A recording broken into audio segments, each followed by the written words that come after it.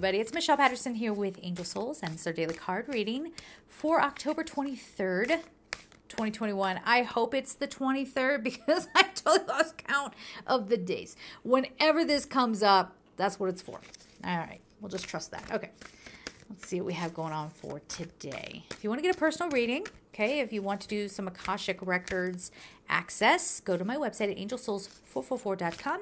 If you would prefer to just work on your own for your spiritual insight, but you want some tools to help you with that, go over to gumroad.com/angelsouls. I have courses on archangels, what they're all about. I also have archangel meditation challenges and lots of other spiritual courses. All right. We have...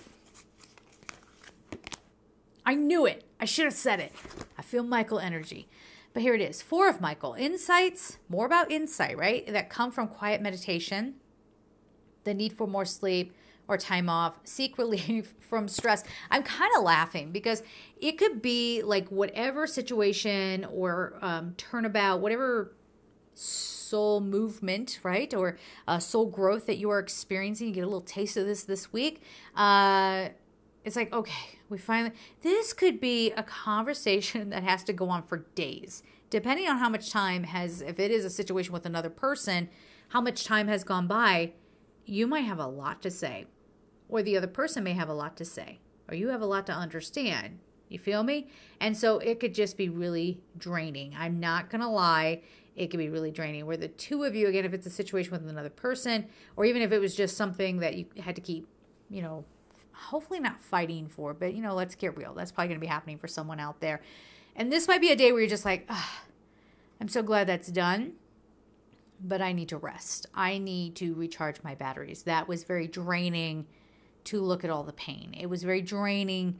Perhaps it led to a little bit of an argument, right? Or it was very draining or heartbreaking. Maybe some people are a little heartbroken that you do have to walk away from someone.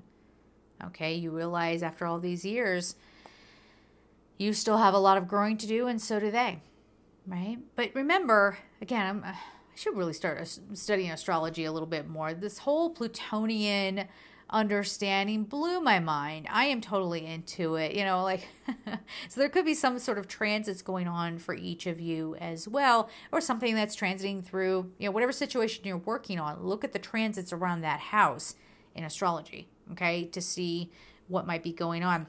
Oh, I just hit my crystal and knocked it off of my cute little grid. I'll show you. Comment down below. What is this? Comment down below if you know. If you don't know, go check out Archangel Metatron. Okay.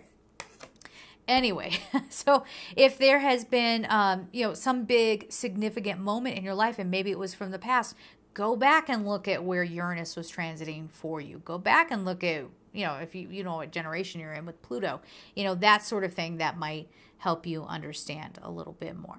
All right. So, yeah, anything else to say on this? 4 of Michael.